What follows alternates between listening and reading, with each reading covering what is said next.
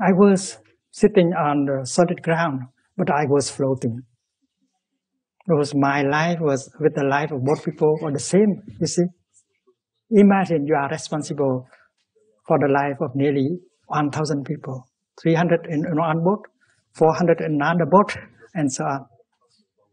And there was a child being born in the third boat, the Libdon.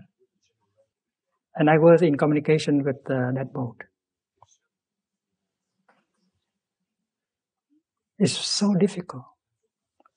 And if you don't practice sitting meditation, walking meditation, you become insane. You cannot be yourself. You cannot help. And that very night, my office was surrounded by the police. At midnight, they came and confiscated our passport.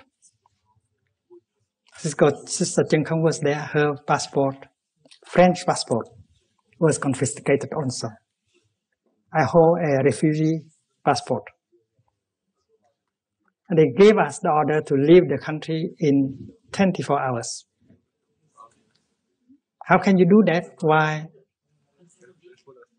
almost 1,000 boat people are still in your responsibility? Very difficult.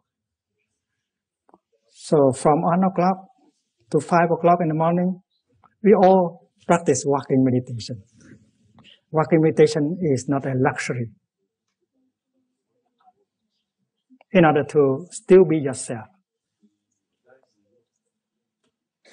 to find ways.